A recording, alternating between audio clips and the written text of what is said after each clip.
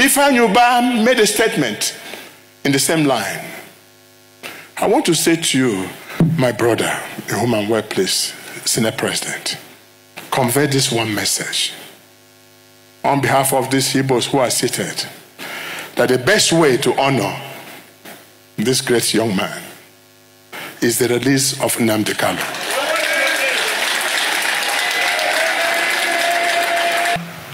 You live forever in the hearts of those that love you so deeply.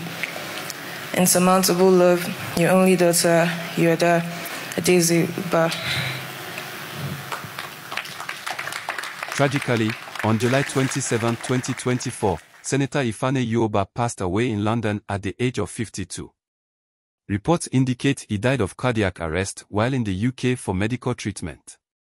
His death was a significant loss to Nigeria, especially to the people of Anambra State.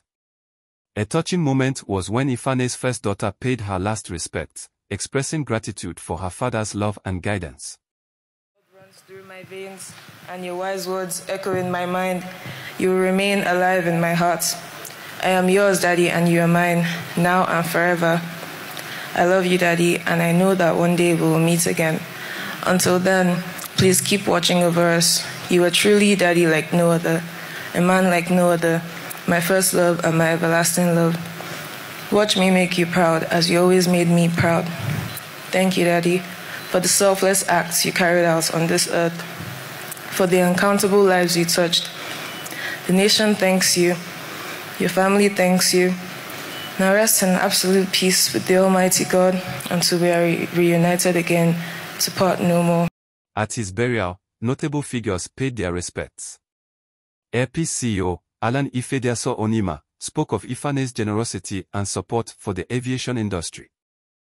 Morning before he left, and I still remember the discussions we had. Ifeanyi was one of those people, he never believed in never. Very dogmatic, very resilient, very positive, forward-looking young man. He never believed, he never looked down himself. But he was a man with a very big heart. And that was what, drew us closer. I saw myself in Ifeanyi Ubah, he saw himself in me. And both of us formed a union to the extent that I refused to go and see the wife when the news of the death broke, because I didn't know how to face her. I'm so emotional that I didn't want to break down her presence. Instead, I sent my wife. I don't think we have to Ifeanyi. And when we say Ifeanyi worked for the Anambra people, I beg to disagree. Ifeanyi worked for the entire humanity, not just Nigerians alone. Wherever he found himself, he touched lives. Even in the Congo, people he never met, people he never knew. I remember when I had an issue, Ifeanyi was there with me from morning till night. From morning till night. And I remember another situation. Ifeanyi is always caring. He calls me by the name Ide. Your business is so capital intensive. How do you cope? How do you sleep? Okay, do you know I have this money now? I don't need it. Can you come and take it to help yourself? Ifeanyi did that to me. I said, Ifeanyi, no. We were flying together from Lagos on that morning, the last flight we had together. I said, no, Ifeanyi. I thought he was joking. When we landed, I had to go into the cockpit to talk with my pilots and the cabin crew and others. When I got down the stairs, Ifeanyi was there waiting for me. That thing I told you, come, I have some money. I said, Ifeanyi, leave it. I'm regretting not collecting that money from Ifeanyi because he may have given it to someone who may not return it to the family. But that is the man, that was the man we are talking about. So, Ifeanyi was full of love for humanity. He was not tribal. He didn't involve himself in all those divides that try to divide humanity and our country. May his soul rest in perfect peace. Chief Innocent Ifediaso Chukwuma, founder of Innocent Vehicle Manufacturing, attended the burial, highlighting Ifeanyi's contributions to Nigeria's industrial growth. Businessman Obinna Iyiegbu, popularly known as Obi Cubana, was present, reflecting on their shared vision for Nigeria's development. Senator Rochas Anayo or Okorocha, in his tribute, recalled Ifeanyi's advocacy for the release of Nnamdi Kanu, emphasizing his commitment to justice and peace. Before the death of Ifeanyi made a plea to Federal Republic of Nigeria.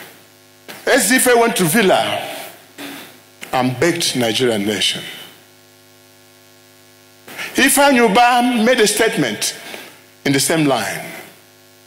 I want to say to you, my brother, in whom I'm well pleased, Senate President, convey this one message on behalf of these Igbos who are seated, that the best way to honor this great young man is the release of Nnamdi Kanu.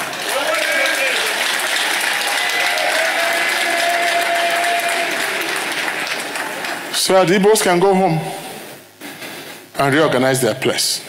And I know you, Senator Babio, that even if you don't want to do it, send this message. For the sake of your wife, who is our daughter, send this message and get us a result. Or else, your wife is not too far from taking back home. Your Excellency, Mr. President, we are particularly happy that you are always coming to associate yourself with things like this. Nigeria still remains very grateful. Thank you, and God bless all of you. My people. Ladies and gentlemen, welcome to Myfun Entertainment. Today we gather to honor and remember a remarkable man, Dr. Patrick Ifeanyi Ubah. Born on September 3, 1971, in Otolo, Nnewi, Anambra State. Family videos showed Ifeanyi in London with his family, singing gospel songs, a testament to his faith and family values.